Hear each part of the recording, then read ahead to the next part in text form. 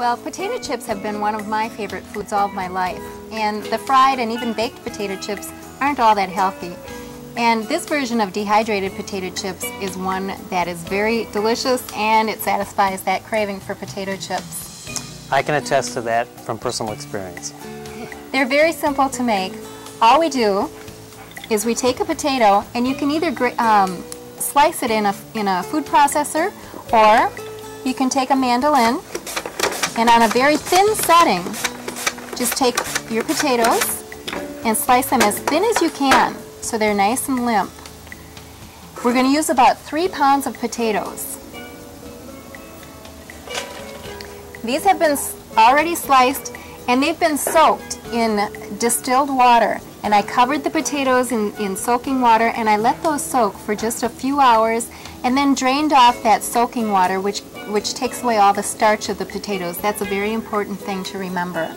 If you have dehydrated potatoes, you may have run into that starchiness, but as Chris points out, the soaking process really helps eliminate that starchiness, brings it much closer to the finished product. In with our sliced potatoes, I like to put some sliced onion.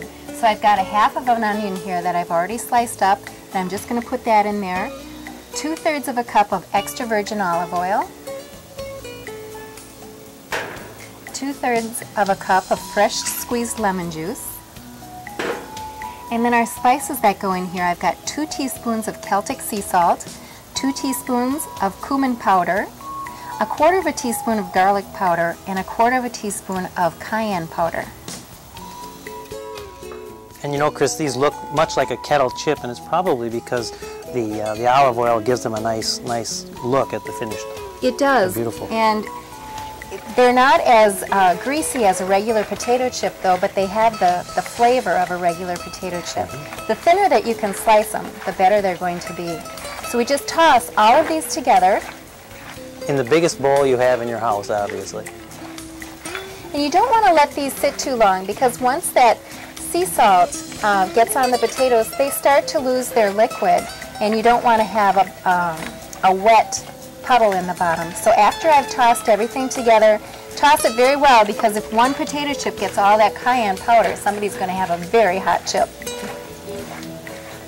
Then you just take your dehydrator screen, and we don't need any sheet on top of it, just the screen itself. And you can take a handful, and you can even spread those around. This is where the family fun comes in.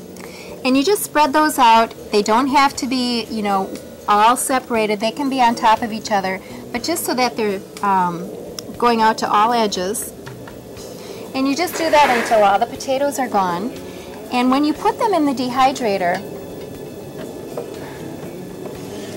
I like to skip every other row so that they fit in there without having to, you know, when you slide it in, the potatoes don't fall off. So I just skip every other row. And I get about 5 or 6 trays of potatoes in there. They dehydrate then about 12 to 16 hours. You can always just take one out and test it. That's the fun part too. Make sure that they're nice and crispy, and keep them in an airtight jar or serve them immediately.